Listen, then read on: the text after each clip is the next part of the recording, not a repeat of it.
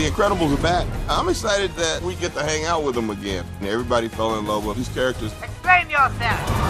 Bye, sweetie. I'll watch the kids, no problem. It's exciting to see these amazing actors back. Hello. Wow. Come on, get yourself together, Karen. So, yeah, I'm trying to play it cool. Hello? Hey, honey. How are the kids? Great. And Jack? He's in excellent health. I think what separates The Incredibles from other superhero stories, this is fundamentally a story about a family. That's not the way you're supposed to do it. I don't know that way. Math is math. Math is math. And their normalcy is so fun, juxtaposed with this unbelievable, heroic action that they partake in. Everybody stay back! The push for superhero legalization is becoming a worldwide movement. He loves superheroes, and he wants to have them come out from hiding.